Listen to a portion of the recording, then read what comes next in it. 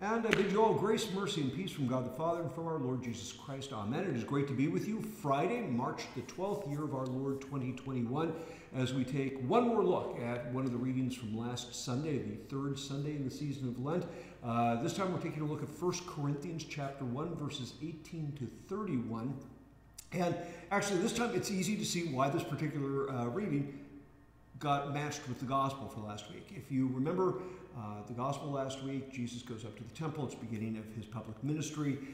He finds the animal sellers there, the money changers there, chases them all out. The authorities come to him and say, hey, what sign do you show, what divine miracle do you show that you have the authority to go ahead and tell all these people to get out of here? Now, did Jesus need a miraculous sign? The answer is no. God's word, as we talked about yesterday a little bit with the Ten Commandments, God's word should have clearly made it apparent that taking sacred space where his word was to be heard, where people were to be gathered for worship, taking that space and using it to make money and sell and trade things and stuff like that, that should have been right out. So there wasn't a need for a miraculous sign. The word itself already says that that should have been right out. But the authorities want some sort of concrete miracle. And in our passage from 1 Corinthians, Paul notes that the nature of the Judaism of that first century is it demanded some sort of concrete, miraculous proof of the authority of what was being preached. Otherwise, it wouldn't give ear to it. So there's that. And then the second thing is when Jesus tells the authorities what the sign is, he says, hey, tear down this temple, referring to his body, and I'll raise it up in 3 days.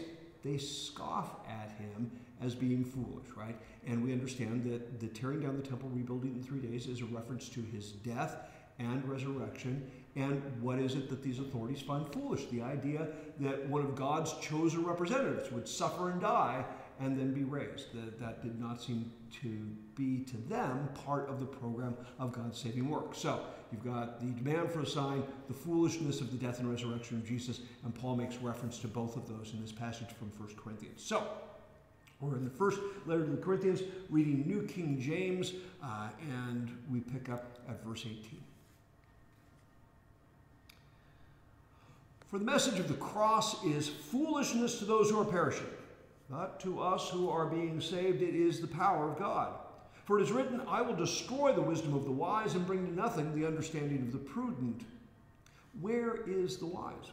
Where is the scribe? Where is the disputer of the age? Has not God made foolish the wisdom of this world? For since in the wisdom of God, the world through wisdom did not know God, it pleased God through the foolishness of the message preached to save those who believe. For Jews request a sign, and Greeks seek after wisdom, but we preach Christ crucified, to the Jews a stumbling block, and to the Greeks foolishness. But to those who are called, both Jews and Greeks, Christ, the power of God and the wisdom of God. Because the foolishness of God is wiser than men, and the weakness of God is stronger than men. For you see your calling, brethren, that not many wise according to the flesh, not many mighty according to the world, not many noble are called. But God has chosen the foolish things of the world to put to shame the wise. God has chosen the weak things of the world to put to shame the things which are mighty, and the base things of the world and things which are despised God has chosen, and the things which are not, to bring to nothing the things that are, that no flesh should glory in his presence. But of him you are in Christ Jesus, who became for us wisdom from God, and righteousness, and sanctification, and redemption, that as it is written, he who glories, let him glory in the Lord. So, a lot going on in that passage. I could be here all day if I were to try and do a complete unpacking. But what I love about this passage is we start out with the message of the cross, right? And the message of the cross is not just about Jesus crucified. It's saying that salvation by grace is found through faith in Jesus' sacrificial death. That when you look at God offering him for the salvation of the world, you trust in that as the source of mercy. You trust in that as the source of forgiveness. You trust in that as the source of new life. And I would say that not only was it foolishness back in the first century, the idea that one man's death would save the whole world, but a lot of people still regard it as foolishness today. If you have discussions not only amongst some modern Christians, but also with those outside the church, there are a lot of people who say, how can one guy dying 2,000 years ago be the source of salvation for everyone, right? It doesn't make a whole lot of sense to worldly wisdom. It's still regarded as foolishness, and some people would even say, a kind of perverse foolishness, right? I've had discussions with folks who will say that, God offering up the innocent son to suffer and die is a kind of abusive injustice, and how could you found a religion on that? So, again, these words are very contemporary. Paul is not, sort of exaggerating here. The message of the cross really is foolishness to those who are perishing, and perishing, he means those who are in unbelief, those who are in denial of God, those who are following the ways of this world, which are ultimately the ways of death. On the other hand, us who are being saved by faith, right, those of us who are trusting in God's grace and mercy through Jesus Christ, we recognize the cross is actually the power of God. It's not foolishness, but here is the fullness of God's glory and might and love poured out, that God himself in the flesh of Jesus makes that offering willingly for us. This is God's power and love, right?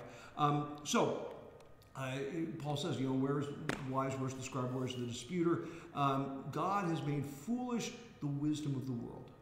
Because through wisdom, and this is human wisdom, the world doesn't know God. Now, again, in human philosophical wisdom, when you try to think about logic and all the things that those who are just thinking from human speculation standpoint can achieve, right, the most that humans can achieve on their own with logic and empirical evidence and lots of arguments is they might be able to figure out that there is some sort of creator, right? If you've followed debates around creationism versus evolution and the origins of the universe and stuff like that, you know that there is the theory out there done by secularists, not people who are necessarily interested in Christianity, that they believe that the universe shows evidence of having been designed, that it's not just a random amalgam of things, but it looks like it has come together in very specific ways to accomplish a very specific purpose. And so the old argument of design is if it looks like it's designed for a purpose, it has to have a designer. So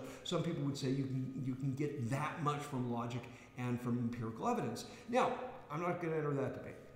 Irrespective of what Paul points out is human wisdom can get you to some sort of designer, but it can't get you a relationship with him. It can't get you knowledge of who he is, what his attitude towards you is, whether it's even a he, right? It could be a she, it could be not a she or a he, right? This creator may be beyond our understanding of what gender is. So, right, human wisdom doesn't allow us from our end to enter into a relationship with God. God has to reveal himself to us. God has to come to us and say, hi, here I am, and here's who I am, and here's how I am disposed toward you and what I will do for you. So human wisdom does not get us to God.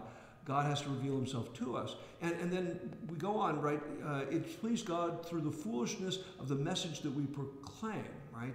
And the message that we proclaim is not only of the cross, not only of Jesus' death and resurrection, but that message then brings Christ to us, right? It is the preaching of the word that gives us the Holy Spirit. It's the preaching of the word that uncovers God to us, that we know God loves, that we know God forgives, that we know God is gracious. We know that God gives us his Holy Spirit. We know that God wants us reconciled. We know that God wants us to walk in the light, right? There's all sorts of things that the proclamation gives to us that we couldn't discover on our own. And God wants us to hear that word and embrace that word. So we have that. So the word is the wisdom of God, and it is the power of God. Now, again, some folks will demand signs. They want to see miracles. Some folks will demand human logical, it all makes good sense according to our standards of what makes good sense. And God says, we're just not going to do none of that. You don't get signs. You don't get satisfying logic. You get the message of the cross. On the other hand, there are people who get gripped by the message, right? When God comes to them, when they learn of who God is, when they get a sense of God's disposition toward them and the reality of God's presence, doesn't matter whether they were Jews or Greeks, whether they were demanding miraculous signs or wanted human wisdom, suddenly they are satisfied with the good news and the work and the grace of God that has brought them this new life. Now, Paul goes on, a little bit of irony when he says, look at yourselves to the Corinthian congregation. He says, look, there's not a whole lot of you in that congregation who are humanly wise. Not a lot of you are professors at the university. And not a lot of you are noble, right? There's not a lot of movers and shakers in the congregation. You don't got a lot of doctors and lawyers and mighty folks in society, right? And he says, when you look at yourselves, you see that you're kind of a bit of a ragtag bunch. On the other hand, God has chosen the foolish, God has chosen the weak, God has chosen the ragtag to show that He is a God who cares for everyone. He is not a God of partiality. He doesn't only care about those who are rich or those who are mighty or those who are this, that, or the other thing. He wants everyone, and He's chosen these things to show that all the stuff that the world cares about is nothing. Right? This is so no one can boast before the Lord. And I think, this is the remarkable liberating thing for those of us who are in the church, right? Is that we don't have to worry about whether or not we've proven ourselves. We don't have to worry about whether we've accomplished enough. We don't have to worry about whether or not anyone respects us out in the world when we walk out on the street. Because we know that God has graciously redeemed us in Christ. That's the reason that the cross and Christ, they're the wisdom and redemption and sanctification and justification for us. We recognize all of that is what God has done, and we simply live in light of that wondrous mercy and then try to share that with others and try to walk by that life and let our lives be shaped by it. Well, that's enough for 1 Corinthians. Let's get to the litany, and then we'll be done. This Sunday will now be the fourth Sunday in the Lenten season. We're in person, advance over last year, and we'll be hearing the famous John 3:16 passage from the Gospel, God so loved the world, but you can catch that on Sunday, and then next week we'll talk about the other readings. So, let's go do the litany. O Lord, have mercy. O Christ, have mercy. O Lord, have mercy. Amen. O Christ, hear us. God the Father in heaven, have mercy. God the Son, Redeemer of the world, have mercy. God the Holy Spirit, have mercy. Be gracious to us. Spare us, good Lord. Be gracious to us. Help us, good Lord. From all sin, from all error, from all evil, good Lord, deliver us. From the crafts and assaults of the devil and from sudden and evil death, good Lord, deliver us. From pestilence and famine, from war and bloodshed, from sedition and rebellion, good Lord, deliver us. From lightning and tempest, from all calamity by fire and water, and from everlasting death, good Lord, deliver us. By the mystery of your holy incarnation, by your holy nativity, help us, good Lord. By your baptism, fasting, and temptation, by your agony and bloody sweat, by your cross and passion, by your precious death and burial, help us, good Lord. By your glorious resurrection and ascension, by the coming of the Holy Spirit, the Comforter, help us, good Lord. In all time of our tribulation, in all time of our prosperity, in the hour of death, and in the day of judgment, help us, good Lord. We poor sinners implore you to hear us, O Lord, to rule and govern your holy Christian church, to preserve all pastors and ministers of your church in the true knowledge and understanding of your wholesome word, and to sustain them in holy living, we implore you to hear us, good Lord. To put an end to all schisms and causes of offense, to bring into the way of truth all who have erred and are deceived. We implore you to hear us, good Lord. To beat down Satan under our feet, to send faithful laborers into your harvest, and to accompany your word with your grace and spirit. We implore you to hear us, good Lord. To raise those who fall, and to strengthen those who stand, to comfort and help the weak-hearted and the distressed. We implore you to hear us, good Lord. To give to all peoples concord and peace, to preserve our land from discord and strife, to give our country your protection in every time of need. We implore you to hear us, good Lord. To direct and defend our president and all in authority, to bless and protect our magistrates and all our people. We implore you to hear us, good Lord. To watch over and help all who are in danger, necessity, and tribulation, to protect and guide all who travel. We implore you to hear us, good Lord, to grant all women with child and all mothers with infant children increasing happiness in their blessings, to defend all orphans and widows and provide for them. We implore you to hear us, good Lord, to strengthen and keep all sick persons and young children, to free those in bondage and have mercy on us all. We implore you to hear us, good Lord, to forgive our enemies, persecutors, and slanderers, and to turn their hearts, to give and preserve for our use the kindly fruits of the earth, and graciously to hear our prayers. We implore you to hear us, good Lord. Lord Jesus Christ, Son of God, we implore you to hear us. O Christ, Lamb of God, have mercy.